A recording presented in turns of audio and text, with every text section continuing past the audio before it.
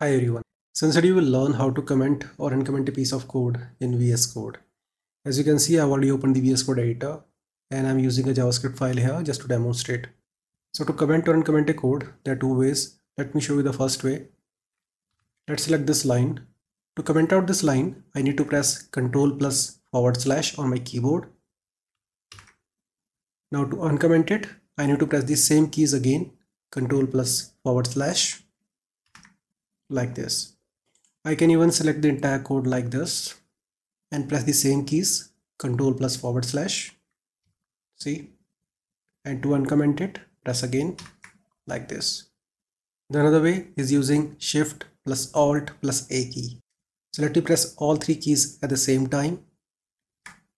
See, now it is commented out. To uncomment it, press the same keys again like this. Now you may be asking, how do I know that? Simply go to edit and you will see it is written here, toggle line comment and toggle block comment. So also a shortcut is given, Ctrl+/ and here Shift+Alt+A. So you can use the shortcut keys or you can simply use this thing here. Just click on it. You can see it is commented out. Now select again and go here, click again.